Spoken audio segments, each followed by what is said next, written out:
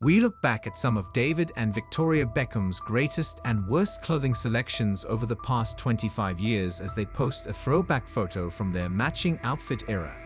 See how the Beckham brand has changed from tacky matching couple costumes to one of the most stylish pairs on the planet.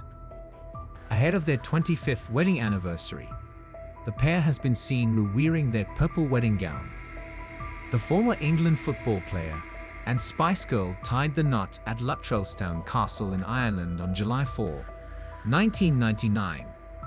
They dressed in matching ivory wedding gowns for the ceremony and then changed for the reception.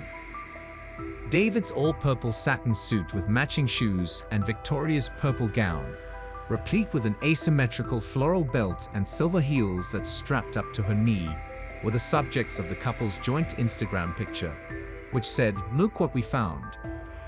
The couple appeared to be posing on the same crushed velvet purple thrones from their wedding day, which became part of pop culture history.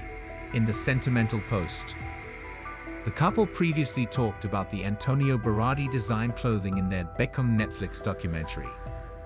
David stated in the series, "I'm trying to remember when I made the decision to wear a purple suit, but I'm not sure when it happened. What were we thinking? I believe I was just following Victoria's lead on that one." In addition to their well-known purple wedding gowns, the couple was also well known for their ability to coordinate their appearances, as seen by their matching leather motorcycle suits to Versailles parties in the 1990s and their matching hairstyles. Although the pair will always be recognized for their outrageously poor fashion choices and gaffes, in recent years their own fashion company, Victoria's, has been a huge success, elevating them to the status of style heroes. Reporter Natalie Dixon covers lifestyle for National World.